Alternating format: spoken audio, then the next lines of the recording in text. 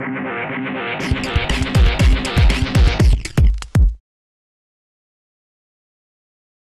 Joe Wiesenfelder from Cars.com. We gave you the Challenger overview in the other video. Now we'll talk about the SRT8 aspects and the performance.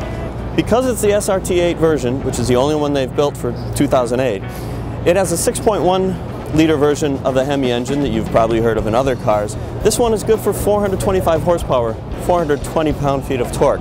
It drives the rear wheels, as a sports car should, through a 5-speed automatic transmission. Now this version of the engine has a reinforced crankshaft. It also doesn't have the cylinder deactivation feature that the 5.7 liter Hemi has. That's a fuel saving feature because the buyer of the 6.1 liter isn't going to be as interested in that, at least that's what Dodge says.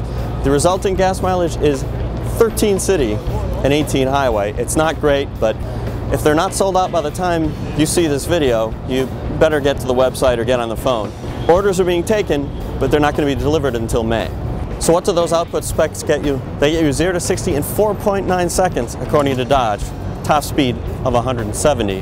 They also say that the braking performance is going to be benchmarked 60 to 0 in 110 feet, which is quite short.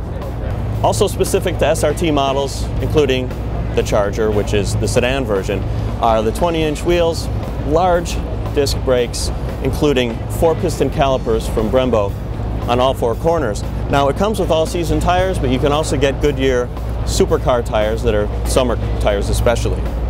So that's what makes the SRT8 aspect of this car special. I think it's not a bad idea for Dodge to go with the SRT8. First, it keeps the interest up, the excitement, and then come 2009, there will be more affordable versions to come. You still get the iconic shape, everything that makes it a Challenger, but without as much power.